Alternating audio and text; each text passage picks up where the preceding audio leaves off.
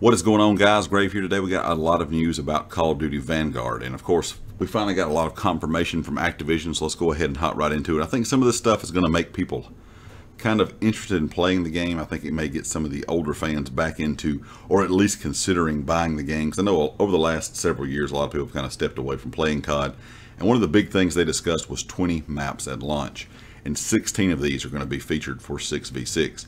That is one of my biggest complaints since about COD World War II up until COD Black Ops Cold War.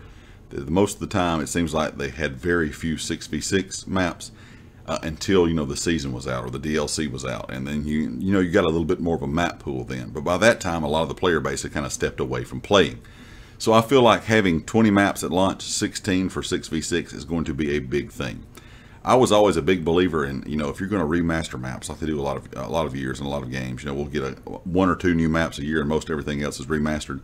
I wish they would just remaster all the maps at the beginning of the year and just put them in the map pool. That way we would have a big, kind of map pool, an option of different maps to play, and you don't get bored of them quickly. You don't get bored of just a handful of 7 to 9 maps. So I think having 16 maps available at launch for 6v6 and having 20 maps available at launch in total will be a great thing for a lot of people. I think a lot of people in the community will really be happy with that.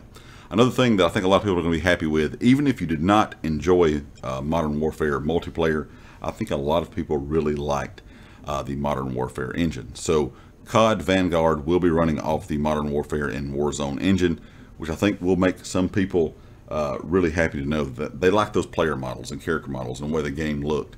And of course all COD games use the same engine, but each development team kind of has their own tweak to it, so it may not look exactly like Modern Warfare did, but just keep in mind that Modern Warfare engine is being used for Call of Duty Vanguard. The one thing that I'm still not really sure on, there's been a lot of different rumors and speculation about skill-based matchmaking. Activision is never really ever going to confirm or deny what type of skill-based matchmaking they use for their game. I really wish they would go into more detail this year, considering I think a lot of people are giving up on COD because of skill-based matchmaking. So if all of these things that I'm about, that I'm going to talk about in this video, come to light and the game is really enjoyable, if that skill-based matchmaking is there, and it's all CODs, all games have a type of skill-based matchmaking, but if that really strict skill-based matchmaking that's putting you in lobbies with really bad pings and just, lobbies that are like playing kind of a ranked mode, if that's kind of how the game is from the start, it's going to be a turn-off for a lot of people anyway. I think the game needs to come out with a ranked mode, the CDL rule set from day one. That way you can play casual or ranked. That way if you want to go in and play a little bit of a sweatier lobby, kind of grind out something, you'll have that option to play ranked. And if you want to play in more of a casual lobby, just kind of set it back like it used to be for the old school COD fans out there. Where some games you may get in and absolutely pump, stomp, and destroy everybody, and some games you may get into actually may be very competitive.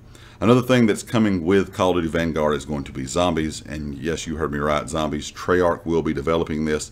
Treyarch, Beanox, Raven, and some other teams are all working on Call of Duty Vanguard along with Sledgehammer.